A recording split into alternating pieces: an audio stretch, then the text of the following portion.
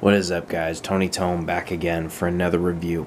And in my last review, I said I was going to be reviewing this. It's the last flavor of protein ice, at least that they sell at my gym. There are two other ones. I think there's blue raspberry and fruit punch, but they don't have those in my gym, so I'd have to order them. So, whatever. But, so this is the grape flavor, and this is one that I'm really looking forward to because I really like grape flavored things. Grape is like one of my favorite flavors other than watermelon. And the watermelon one of these I wasn't the biggest fan of. So I'm hoping this one redeems it. But let's give it a smell first. Whoa. Wow, it's just like punch you in the face and knock your teeth out grape. It's like those, you remember as a kid you have those little Flintstones chewable vitamins that were grape flavored? That's exactly what this smells like, but like so much more strong smelling. It's just wow.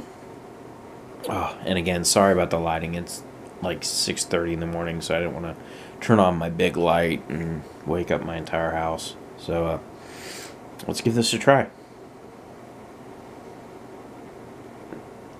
Oh my god. This is awesome.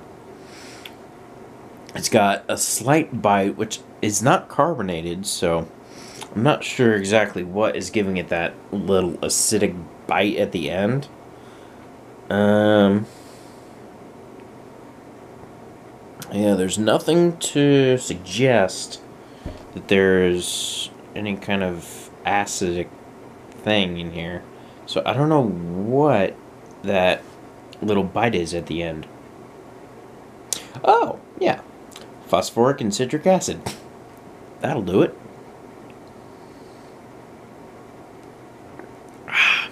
Oh, wow.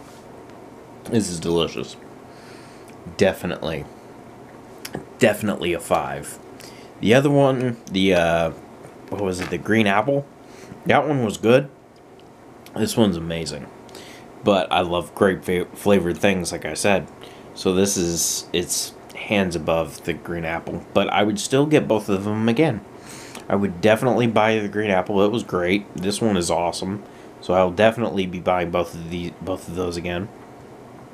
What do you guys think of the protein ice grape flavor? Let me know. And what's your favorite flavor of anything? You know, whether it's grape, watermelon, green apple, cherry, orange. Let me know in the comments below. Let's keep this interactive, guys. See you later. Peace.